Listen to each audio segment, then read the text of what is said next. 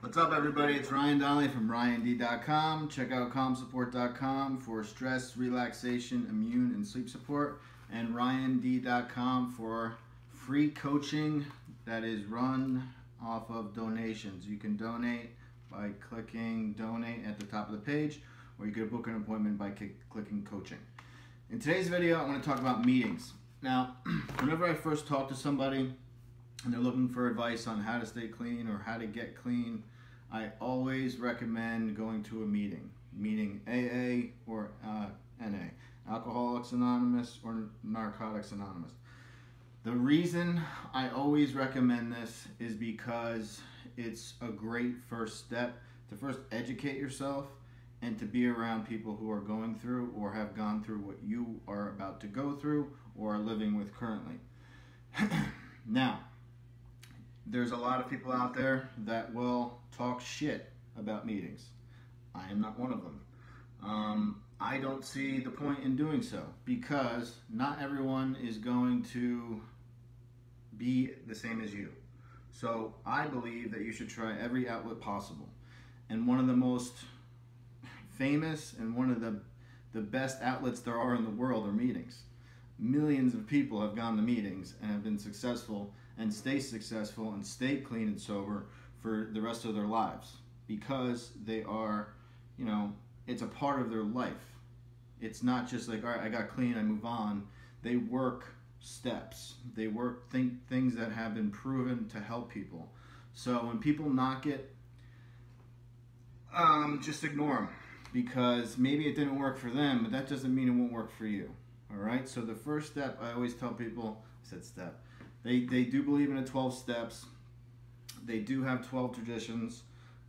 They're great things to live by. They're good things to practice. I went to meetings the first 2.5, 3 years of my recovery, and the first person to take me to a meeting was my father. We went to a closed meeting. Now, this is the point of the video, though. Don't get discouraged if you go to a meeting, okay, and the atmosphere, the vibe is very sour or negative, okay, because I'm going to give you a quick story. The first meeting I ever went to, and I spoke to somebody about this through Skype last Friday, I believe, because her in particular, she's going to meetings in the UK, and she's surrounded by a bunch of younger men who, are there because they have to be there, whether it's through the court system. So a lot of them are in and out of jail or prison. So she can't really relate to a lot of the stories they're telling. Now this is what my story is about. First meeting I go to, closed meeting. My father's a recovering alcoholic. So we're sitting there, I have no idea what to expect, nervous, just like everybody else is when they first go. And closed meeting is where they recommend and they would like everyone in there to be either in recovery or searching recovery, not just somebody who wants to go in there and research, you know what I mean? So they would like you to be part of the group.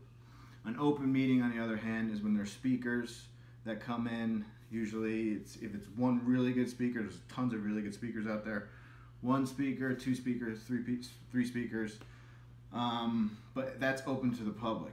I mean, you can bring your mom, your dad, your girlfriend, your wife, your boyfriend, your husband, brothers, sisters, whatever, in so they can hear stories and they can learn about, addiction and substance abuse. Now, the first closed meeting I go to, sitting there with my father, it's in a church basement, and it's a big group of people. And it was sour grapes. I mean, I went in there positive, stoked to be, clean and sober and everything. I had already had like 3+ months or so I was feeling good. And I got in there, and within the first 20 minutes, I wanted to blow my brains out. Because it was like, my bills, I can't pay my bills, and everyone's just complaining about life and how terrible it is. And I'm like, you guys are all sober and clean, and this was an AA meeting. So like, it was bothering me. I'm like, I'm stoked right now just to be freaking alive, and all you people are just complaining. Now, this is where somebody else stepped in. So there's a guy, He's very great personality, huge personality. One of those people that walks in the room, knows everybody, talks, real loud voice, funny, great sense of humor, everything, cracking jokes, but also serious when he needed to be. Construction worker, owned his own business. So he's sitting 2 chairs away from me, and he's watching me throughout the whole thing, and he could see me just starting to like lose it. So he stops the meeting. He's like interjects and wants to share, and he goes, "Listen, I wanted to talk to you because I was a newcomer. I raised my hand in the beginning, and they're passing the book around and everything, signing their names and phone numbers."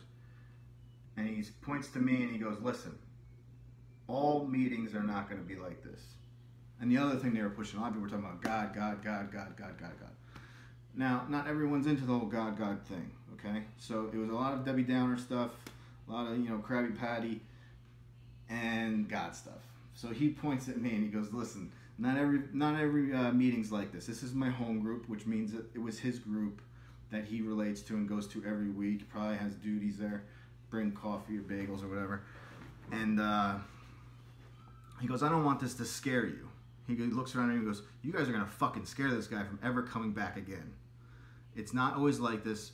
People set the tone in the beginning of the meeting." And this is something that a lot of people need to understand. If the tone of the meeting is going south, where everyone is just pissy and shitty, other people are gonna they're gonna feed off of that, and the whole meeting is just gonna keep going. If you want to share and you're not feeling the way these people are, interject and change the whole momentum of the meeting. And he did. He started sharing. And his sharing was he had a great fucking week. He felt fantastic.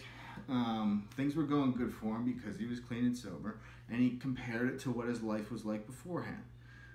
And from that point in, that was 20 minutes in, there was another 40 minutes or so, other people were sharing positive stuff. So my point is that just because a meeting is going shitty does not mean it has to stay going south or negative. You can interject and share your happy thoughts because humans just like to bounce off of each other. They feed off of each other. So if the whole momentum and mood is negative, people are going to be negative. They're going to share their negative shit. If it's positive, they're going to share what's good. So if you don't like the way the meeting's going, or you just want to share your story and it has nothing to do with the way things were going, please interject, because there's people in there going, "Oh my gosh, this is horrible. Why is everybody so freaking down? Like it's been raining for freaking 4 months straight." Share your positive day, your positive week, things that are going well for you, if that's what you want to share. Now, I'm not saying every meeting has to be positive and everything like that. People are going through things. That's why they go there and that's why they share. It helps them. It's therapeutic. But my point is that if the first person who shares usually sets the tone for the meeting. If people don't interject and try to bring it around or add some different flavor to it. Because if every meeting you go to is shitty and everyone's complaining, you might not ever go again. So that's why it's best to jump around meetings. Don't keep going to the same ones. Check out different meetings because there's different types of people there. There's different vibes. There's different, stories, and you can learn so much from people. Wow, I just got computer ink everywhere on this desk. Thank goodness it's just a cheap plastic desk. So just bounce around meetings and understand that the first person who shares is probably going to set the tone, and don't let it ruin the meeting.